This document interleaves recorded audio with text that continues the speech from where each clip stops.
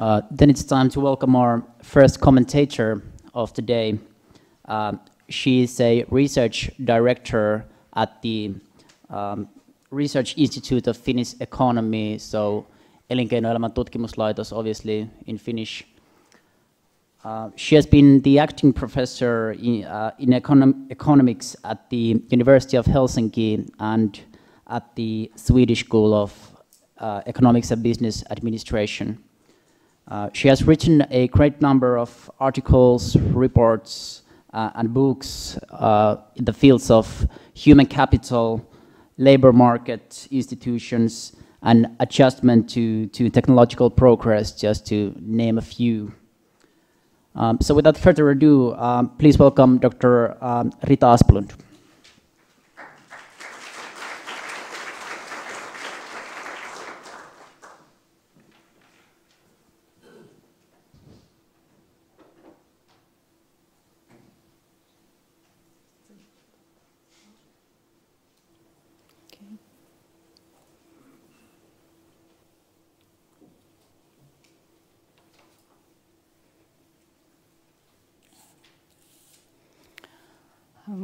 Well, thank you for this very kind invitation to comment on two most exciting presentations.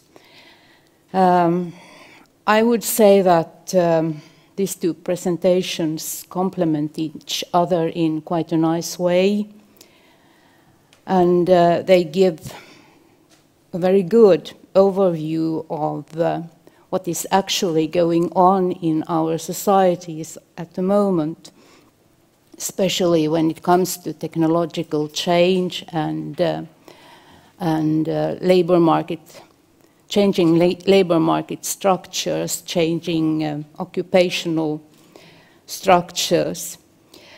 This was a very nice review of the ongoing debate, the existing evidence, drivers behind these phenomena, and also quite, what would I say, I don't know, well, all these opportunities and also threats that come with robots, and I think I don't want to be in this world when these slaves handle our robot slaves, handle our lives. Maybe I belong to the wrong cohort. Anyway, it's not easy to comment on such broad topics, but I would like to draw your attention to two aspects, and I also try to be quite brief, just to leave as much time as possible for discussion, because I'm pretty sure that many of you have questions to pose to the two persons that spoke here before me. So first of all, I would like to say that we have done some research on occupational job changes or changes in the growth of occupations and job tasks also in Finland quite recently, as a matter of fact, and the results actually point to some trends of polarization, some degree of polarization, or then no trends of polarization. The results, namely, very much depend on the way that you approach this question, how detailed data you use, and also what kind of measures you use. It is very much a question of whether you use broad occupational categories or whether you go down to quite detailed job task levels. It is also a question of how you group occupations or job tasks into income groups if you use 5 quantiles, or if you use deciles, or if you use more detailed categories of earnings levels.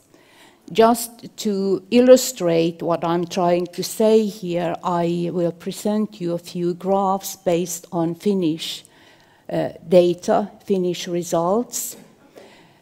So I guess I need to do something with this. Yes. So this first graph concerns industry, and more precisely white-collar workers in industry, Finnish industry. Here we have used only 3 groupings of job tasks. So we are not talking about occupations, but about detailed job tasks among white-collar industry workers. So if you use quite a crude grouping of these job tasks, in this case into 3, then we have a decline in job tasks done by low-wage workers, and an increase in job tasks performed by medium-wage and high-wage workers.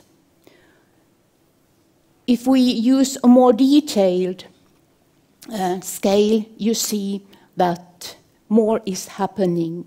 You can no longer point to job tasks that are increasing in the middle or only in the top of the wage scale, or decreasing job tasks in the low end of the wage scale. You see more variation. And if you go down to job task groups, very small job task groups, you see that the pattern varies very much over the wage scale. So there is no systematic pattern that you can point to. You see increases in job tasks at almost any wage level, and also decreases in job tasks at almost any wage level. But the interesting thing is that the largest changes have very much concentrated to those job tasks which cover large groups of white-collar workers. There we see the largest increases, but also very big decreases in job tasks. And the same pattern is repeated if we look at private sector service workers, with more variation occurring when we go down at more detailed levels of job tasks. I would say that these findings do not contradict what you said earlier in any way. I would say that these rather complement and support the evidence that you provided, that this change in the occupational structure that we see, they are driven by certain occupations or job tasks which are at quite different wage levels. Well, this is very brief about a few Finnish results. Then I would like also to draw your attention to another aspect of this debate, namely the consequences. Which are the consequences? Whether we talk about job polarization or job upgrading or job downgrading, which are the consequences? Because we see, and we have seen over the past decade, a very strong change in the job market. And of course, these radical changes must have quite large consequences as well. And this goes for the whole economy level, it goes for the firm level, it goes for the individual level. And we need to know more about these consequences. But so far, to my knowledge, we don't have that much information, research, evidence to lean to. For instance, what will happen to employment? What will be the impact of business cycles in the future? Over the 10 next years, or 20 or 30 next years. We have some evidence pointing to jobless recovery. But is this true? Does it hold for all countries more generally, or is this, again, a very US phenomenon? We have already heard that inequality is changing, and this holds true for wages and possibly also for incomes more generally defined. But so far we have only indicative evidence. We know that wage differences are growing at the top of the wage scale among the high-earning people. But we know less about what is happening, for instance, among low-earning people. To what extent are their wages changing and their wage differentials changing? What is the role of labor market institutions? We have some indications, but we need to know more about the future and the future role of labor market institutions to know what kind of policies we should pursue. But I suppose this is something that will be discussed in more detail in the afternoon today. Then we have the question of gender segregation and gender wage gaps. Will we see changes also in these dimensions following from this change in occupations and occupational and job growth?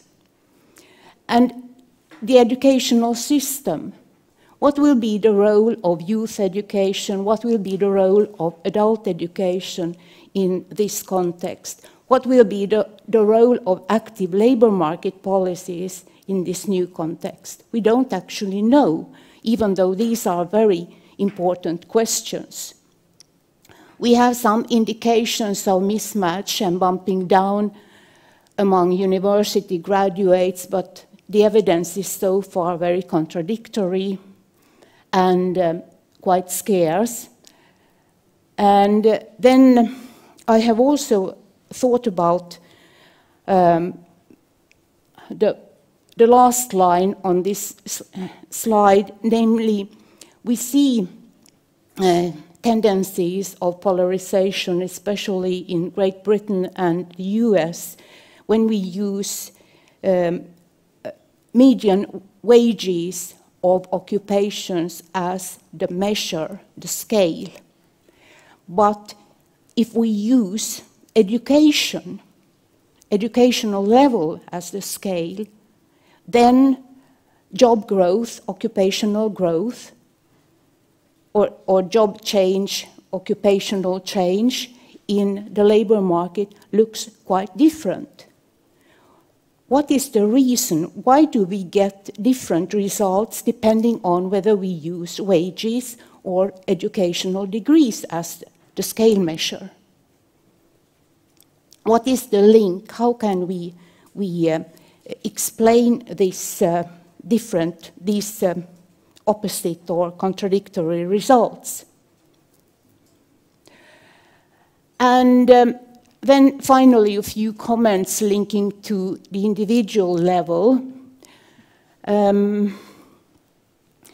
One important question, I would say, is to ask what is happening to those who are in these shrinking, disappearing jobs in terms of careers and wages, where do they end up in the labor market?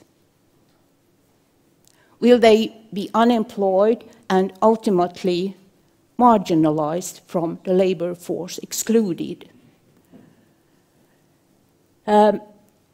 Obviously, some of those who lose their jobs will flow down from higher paid jobs to lower paid jobs.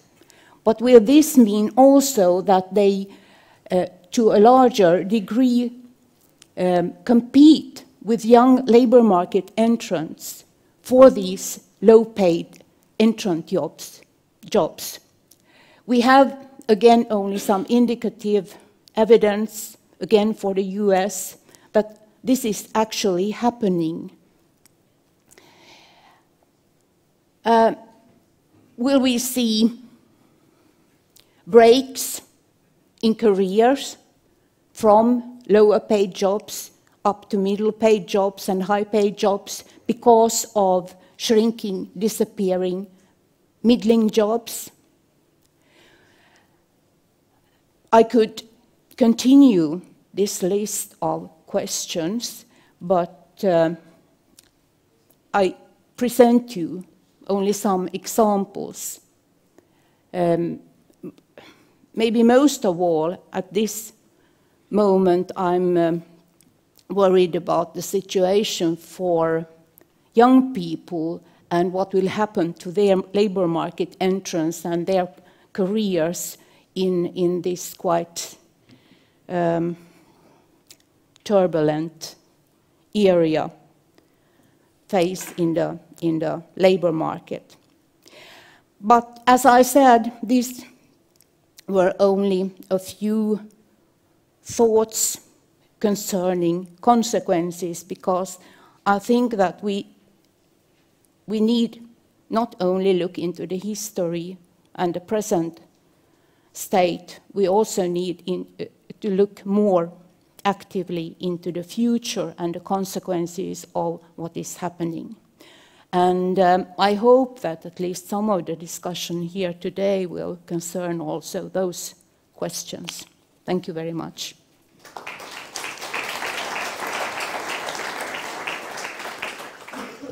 All right, thank you very much, Rita. We have a little over 20 minutes for questions and discussion now, so could I ask Monsieur Daniel Oesch and Gilles Saint-Paul to come here on stage, and Rita, could you stay here as well?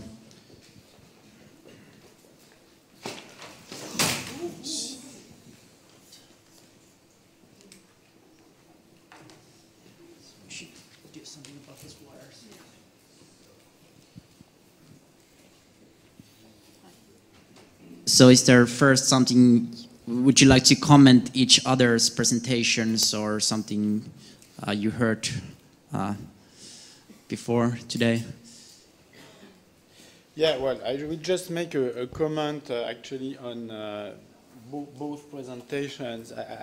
I think it would be maybe more illuminating if we saw something about wages, because we saw a lot about employment levels, but then if you don't look at the evolution of wages, it's hard to figure out whether this is due to supply or demand, right?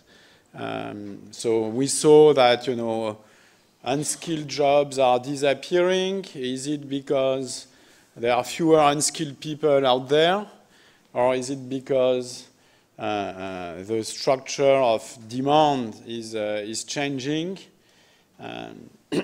Because of course, you know, a decile is always 10% of the people, right? So you will always have the 10% lowest paid occupation. So is it that these 10% are doing something else, or what? Is it that they are moving up the skill distribution, so the 10% of 5 years later are more skilled than before? So, okay, that does my comment.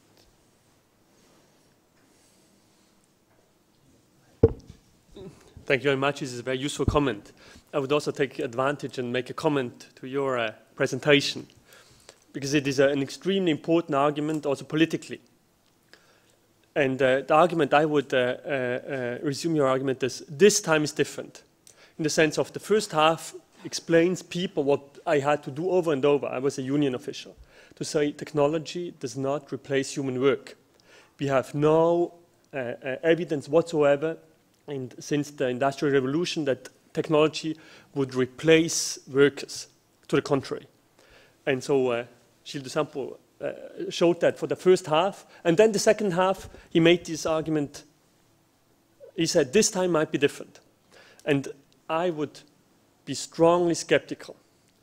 In the early 90s, Jeremy Rifkin wrote the book, The End of Work.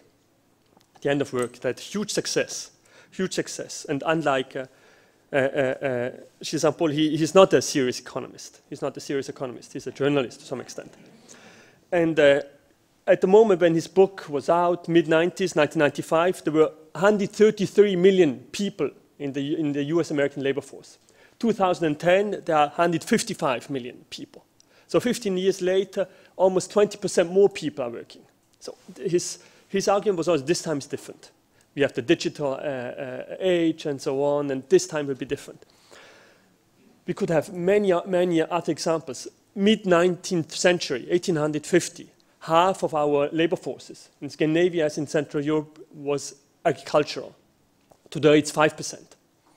If you would have told these people 150 years later, we need many less people, but all the others are also working, and in very, very different occupations, they would have said, where in the world will they be working?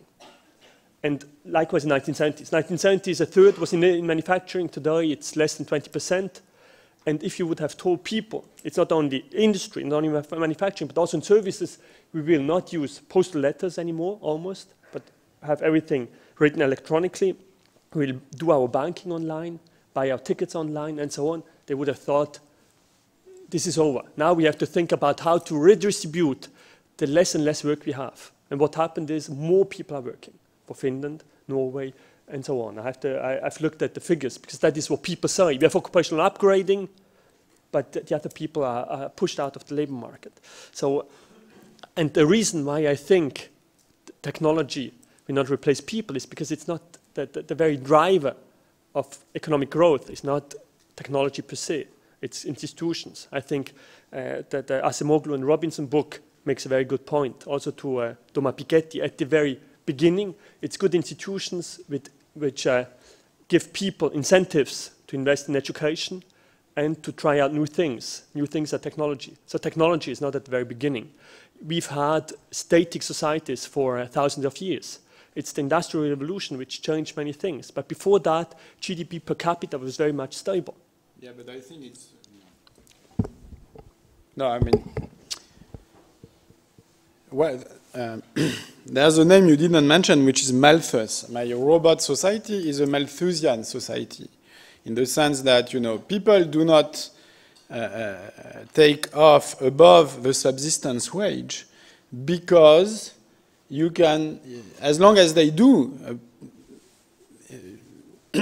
capitalism produces more robots, you know. So it's a Malthusian world where physical reproduction of humans that, you know, in the Malthusian world prevents wages from going up has been replaced by the production of robots, you know. And so I agree with you that all these people who moaned about the end of work, they were ignoring one thing, which is Say's law, right? Say's law says, you know, if you have more supply, you have more demand, because all these people who want to work, they have needs, so they are going to create the demand for new labor. So I guess this was the fallacy behind all these Rifkin arguments. But Malthus, you know, Malthus was a good economist, not like Rifkin, and his argument is perfectly valid in a purely neoclassical model. So what, if you think of growth in GDP per capita being due to exiting the Malthusian trap through the demographic transition, what do you do if the availability of robots reintroduces a Malthusian trap? That's the question. So I think it could be that this time is different, although, you know, I'm not going to write a book saying that I see, it's very fashionable to predict what's going to happen in the next 100 years, but I will not claim I can do it. And on your first point, okay, you say, the workforce is going up, you know, everybody is working, but are these people really working? This is the question we should ask, you know. How many people in modern Western societies are really working? They are nominally working. They are going to the office, that's true. But, you know, what are they actually doing at the office? Is it work, or is it a bureaucratic way of allocating resources that emerged in order precisely to avoid resources to be concentrated in the hands of very few? That's an important question. All right, so we're big fans of participatory democracy here, so let's take a question from the audience as well. Kiitos. Puhun suomeksi.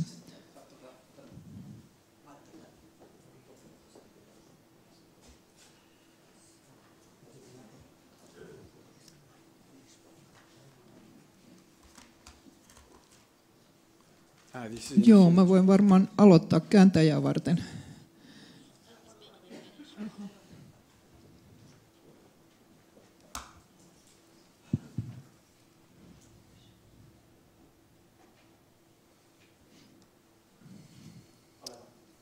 Joo. Kysymys siitä, että väheneekö työpaikat vai ei, niin ainakin Suomessa on varsin pitkään jatkunut tilanne, että työtunnit pysyvät samana. Kuitenkin työikäinen väestö on kasvanut merkittävästi vuodesta 1990, jolloin josta asti voi havaita, että muutokset työtuntien määrässä on olleet vähäisiä. Ja myöskään työaika ei ole lyhentynyt. Ja siitä ihan matemaattisesti seuraa se, että kaikille ei sitten riitä niitä töitä. Eli yksi olennainen asia on juuri se, että miten päätetään tuotanto tuottaa, ketkä pääsee osallisiksi siihen tuotantoon. Ja toinen olennainen on tietysti se, mitä sitten työntekijöille maksetaan, miten se tuotanto jaetaan heille ja muulle kansalle. Näissä erittäin hyvissä alustuksissa ei nyt sitten käsitelty sitä isoa ongelmaa, joka liittyy siihen, että palkkojen ja pääomatulojen osuus on muuttunut sillä tavalla, että meille on syntynyt erittäin vahvat rahamarkkinat, jotka eivät tuota mitään muuta kuin lisää rahaa. Ja tämähän on se keskeinen ongelma, johon työväenliikkeen pitäisi kokonaisuudessaan paneutua. Miten tämä pelkän rahan tuotanto, johon pystyy osallistumaan vain suurten pääomien omistajat, niin miten se saataisiin häivytettyä kokonaan tästä tuotannosta niin, että todellakin tuotanto käsittelisi sellaista ihmisille ja yhteiskunnalle tärkeää tuotantoa, eikä näennäistuotantoa.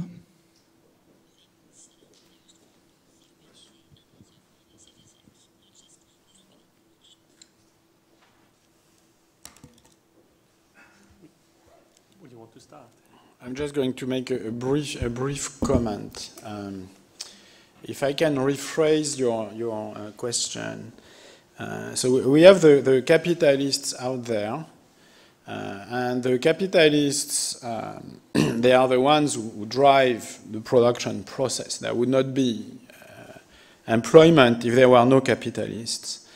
Now the problem is that if there is too much inequality, if the return, if the income of capital becomes too large, or even, you know, the income of capital, the share of capital does not grow, but, you know, skilled labor, very few skilled workers get very high wages, then this is not so good for the capitalists because it's going to harm consumer society. At some point, you know, if only very few people have income, of course they are going to spend some of it, you know, but it may be problematic. And then you might speculate that the capitalists themselves, maybe this is going back to what I was saying about people doing nothing at the office, the capitalists themselves will find a way to preserve the consumer society by limiting inequality. For example, by having, you know, lots of clerical jobs. Well, in the US, you have people who open the door in supermarkets, but if you go higher up the distribution of skills, you have skilled people having conferences like here, or, you know, being paid to do studies that are not read, or, you know, all sorts of committees. And so you might speculate that in some sense, capitalism finds a way to preserve this consumer society and to prevent inequality from going up. Of course, to do so, you need coordination. You cannot do it in an atomized society of small competing firms, because if you do it and your competitors do not do it, then you die. So you need these big firms, you know, Microsoft, Google, Nokia, who collude.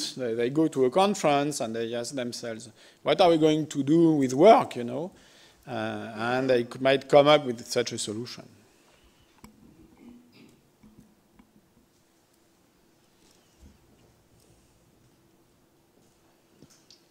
All right, we have next question actually over here. Thank you. My question goes to Daniel. It seems to me that the quantiles are defined on an annual basis. And if so, it's of interest how the wages or wage levels that define the quantiles develop. So to be specific, I would assume that the wage that defines the lower bound of your fifth quantile, the highest income earners, that might actually go down. Is that the case? Wages are simply used as an indicator to say this is a better job or a worse job. And it gives a hierarchy. And this hierarchy is very intuitive. Typically, farmhands are at the very bottom and lawyers and medical doctors at the top in all the countries I looked at. And this is at the beginning of a period. Now, of course, if textile workers and farmhands can go up and lawyers down, I couldn't do what I do. So clearly, one postulate, one premise, which we can look at empirically, is the wage structure of occupations is stable over time. But as Rita Asplund said, we could also take educational levels. And what are the educational requirements in terms of years for each occupation?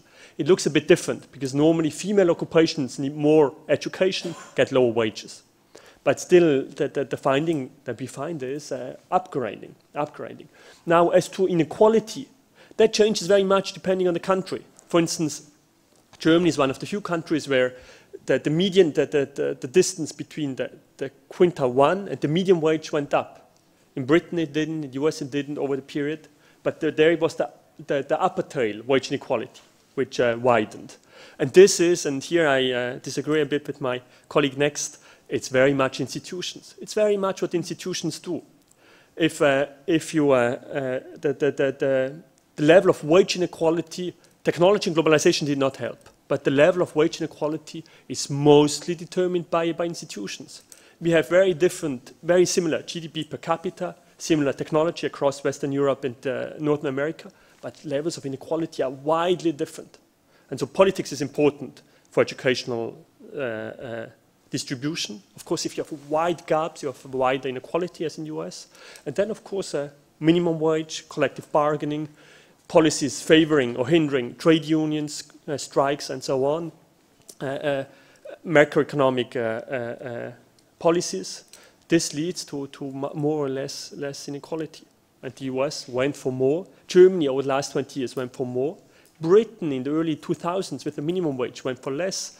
So this is up to institutions, to politics. Here, technology, globalization, for a very similar exposure, we have very different results. And that means we have wide latitudes there for politics. Yes, just a small addition to what you just said, that I definitely agree that institutions play a crucial role in this context. And you can see it also from these pictures that you showed for the different countries. What is happening at the top of the wage level, the high quintiles, is pretty much, it looks pretty much the same when you go from one country to the other. The differences are at the lower end of the wage scale. The different concerns, occupations and jobs which are located at the lower end of the wage scale. And they are, at that point, come in all these labor market institutions, education, and so on. And they differ across countries, so we see differences in what happens at the lower end of the wage scale among occupations located there. And that is the point where policy goes in, and I think that is the area that should be discussed especially, particularly, because we can't do very much to what is happening at the top of the wage level. Okay, we're running out of time, so we have time for a couple of more questions, so please be brief. I think there was somewhere here in the middle was at least one. I think you were the first one. All right. Okay, thank you. Thank you indeed for a very inspiring morning. I'm Noora Järnefelt from Finnish Center for Pensions, and my question is about, well, if there is going to be this great structural change in the labor markets due to the technological change, then how should we take that into account in terms of our pension policies? Because in the previous decades, people who have become unemployed due to the structural change have been put into these pension tubes or other that sort of arrangement, and that's apparently something we can't do again, it seems.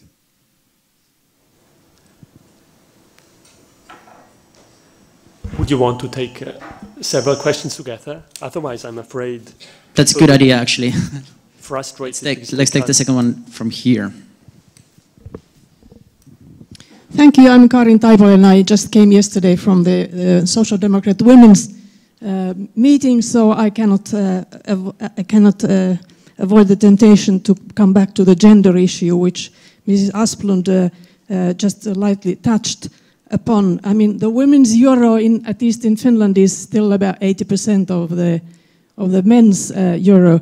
And particularly looking at Professor Oesch's figures, it seemed that the lower paying jobs are women's jobs and the higher paying jobs are men's jobs. Do you see a growing, sort of a decreasing euro for women? And well, I don't know how to pose my question to Professor Saint-Paul. Maybe you will have women robots and male robots, or is there finally a gender equity among robots? Thank you. We're going to take two more questions, and then we're going to hear the answers and end this session. Thank you. Thank you for very, very interesting talks. I will continue with a question that relates to pension, but relating to basic income. I'm Vivan Storlund, and I'm part of the Basic Income Earth Network Finland. And I would like to ask first, what do you think about the basic income as a means of arresting this increasing inequality that we have now? And then I was very pleased with this robot societies as slaves, which brings us back to the Greek polis. And I think a very central question here now is to detach work and employment. Because when we have the robots that do the work, then we can do work that we find meaningful. So we need to add value and substance to work and not only employment. All right, thank you. Well, here was one as well. I addressed this question to all of you, but as you all said during your presentations, the world has changed before. What is perhaps different this time is the pace of change. Things are changing much faster, and earlier times the Luddites or the containers, the dock workers were opposing it. This time, when the pace of change is much faster, perhaps the impacts will be held in a wider space of the society. My question is: do you think that the sort of welfare state is better suited to address these challenges in the changing society, so that the change will be tolerated by the larger society? In a sense. Thanks.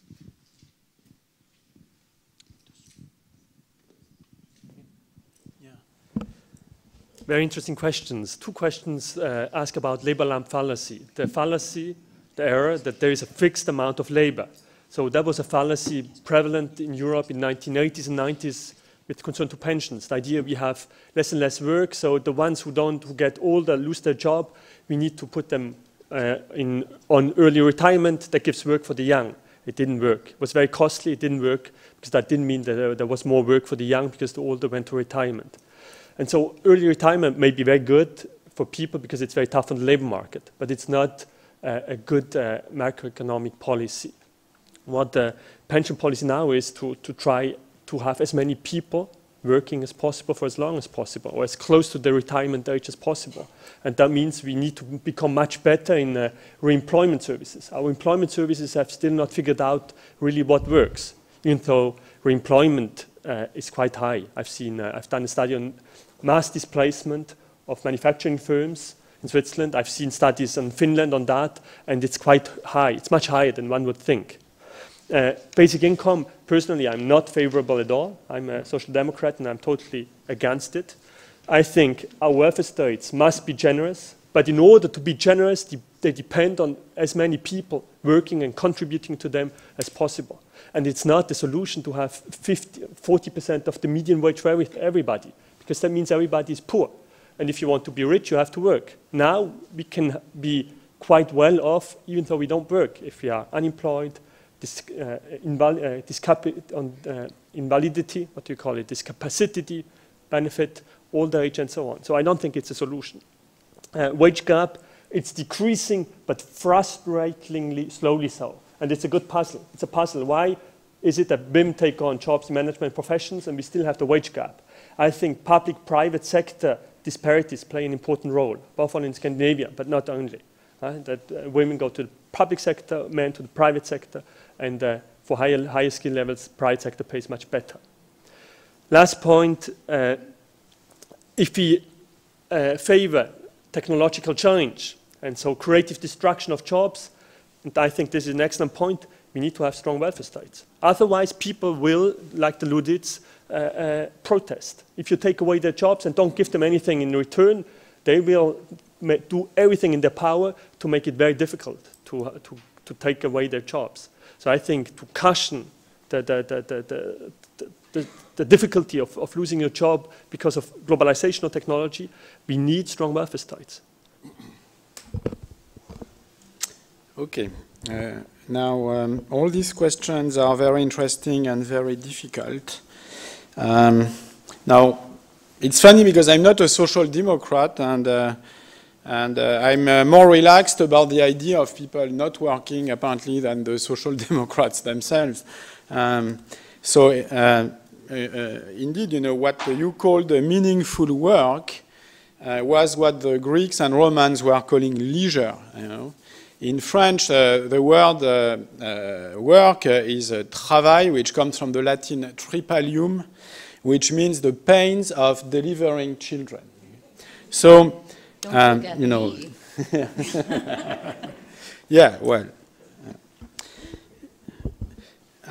So, of course, I mean, we could dream of, you know, a place where you are paid to do what you like, but that is not work, in fact. You know, I mean, we may call it work, but, you know, if you are paid, it's because what you do is useful for somebody else in general. Otherwise, they are not going to pay you for that.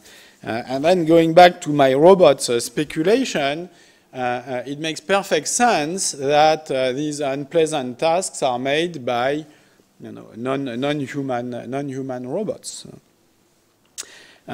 Which leads me, of course, to this basic income thing. If you have there is a huge energy spent on, you know, designing the welfare state in a way that people have incentives to work. And I guess it's, I mean, it's a good thing, it's relevant, but for how long?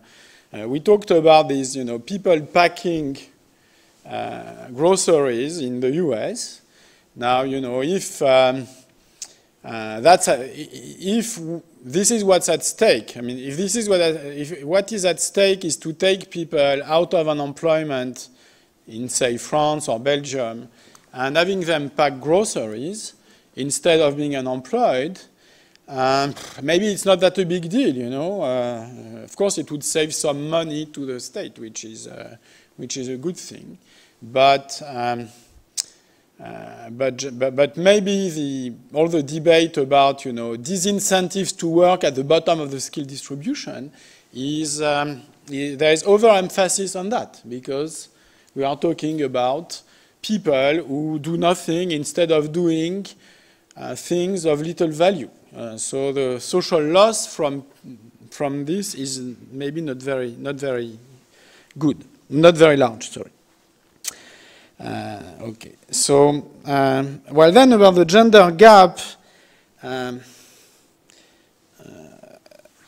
I tend to have opinions on that are maybe not very politically correct.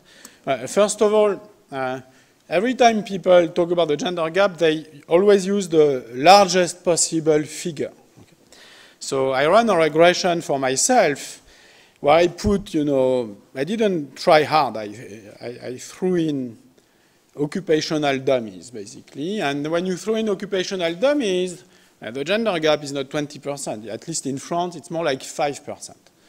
And Marianne Bertrand, who is a woman economist from the University of Chicago, she probably earns more than I do, wrote a paper on MBA women, and she found that, you know, these MBA women earn less than MBA men, essentially because of choices that they have made themselves.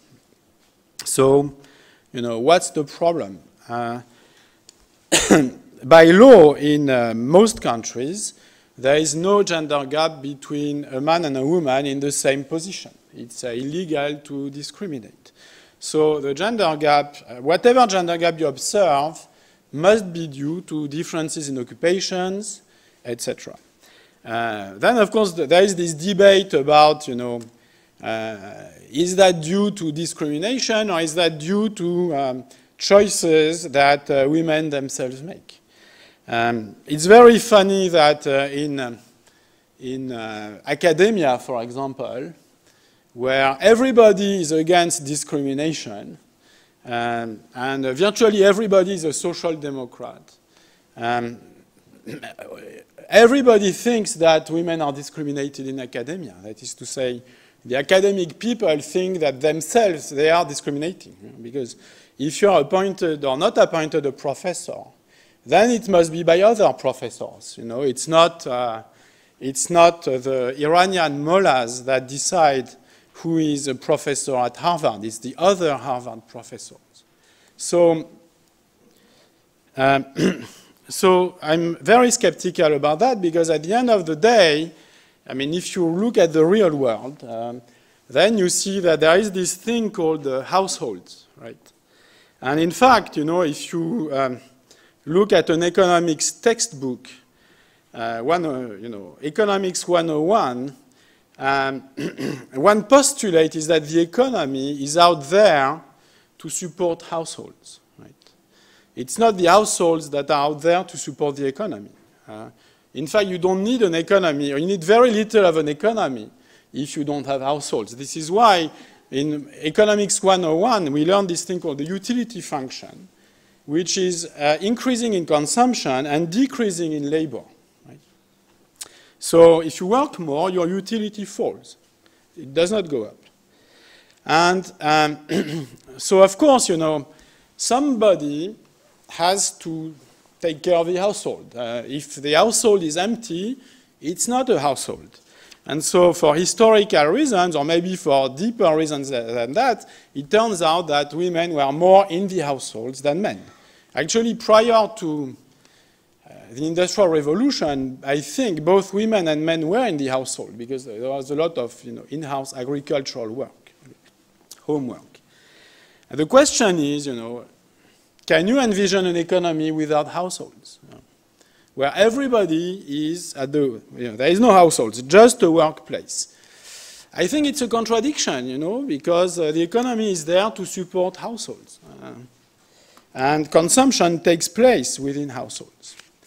Okay, so this is what I had to say about the gender gap. I mean, if you want, if I was a feminist, I would not be around chasing a gender gap. I would be trying to find good evidence of discrimination. So show me a woman who has denied a job in favor of a man who is less competent. Then I call this discrimination. I cannot infer anything from the gender gap. I mean, there are plenty of gaps out there. You know, actually, there are very severe gaps, like tall people earn more and beautiful people earn more, and lean people earn more. So, okay. As for the welfare state, well, we don't have time, I guess. Yeah, we're actually running out of time, so really right. Yeah. Yeah, I mean, the welfare state. Well, I guess I already answered that question. Presumably, if technical change becomes catastrophic, like in the robot hypothesis, you need to figure out, you know, how are people going to make a living if, you know, they cannot get more than what a robot costs. I was speculating that, you know, the capitalists themselves have some incentives to organize to solve that problem. But if it's not the case, you need some sort of welfare state. And then I suppose, you know, the interesting question is, you know, should it be the same welfare state or a different welfare state? There are two dimensions in which the way we view the welfare state will be challenged. One is education, because, you know, if education is useless, you have to change that. And the second thing is this, you know, incentives to work, because if you give people incentives to work, but the work is done by the robots, it becomes irrelevant. So then the welfare state will take more the form of basic income, okay, and less the form of work-based schemes. Two very brief comments. We are talking about the ongoing change in occupations and job structures. In relation to pensions, that means that we don't expect people to go into unemployment and stay there or go into the pension system. Instead, we need to really reallocate the workforce, because while jobs and occupations are shrinking or diminishing or disappearing, there are also jobs and occupations which are growing, and we create new jobs, new types of jobs, new occupations. And that was the reason why I tried to emphasize that the ongoing change also challenges adult education and active labor market policies. We need to also reorganize those. When it comes to gender, I was not talking about the gender gap per se. I was talking about the question, how is the change, the ongoing change in occupations and job structures eventually affecting gender wage gaps, gender segregation, the allocation of men and women in the labor market, in the labor force. And to that extent, I would like to inform you that we will have a publication on this matter for Finland, and it will appear in late December, early January at the latest. So we really will have fresh results for Finland on how these occupational and job changes are affecting the male-female differences in the labor market. All right, thank you so much. Let's give our speakers one more round of applause. And because we're running a little bit late right now, so let's start the second session at 12:40. So it's time for lunch right now. Thank you. 12:40.